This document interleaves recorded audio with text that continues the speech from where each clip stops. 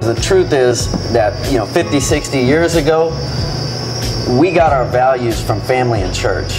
These days we get our values from TV and things like this.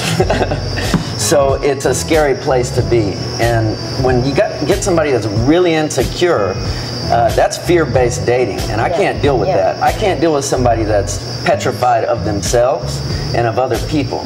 So they've got to have a strong spiritual program and be working through that. Now, I don't expect them to be perfect, but they've got to put in the work. They can't just have the program, they've got to be working. And it doesn't matter what the program is. I don't care.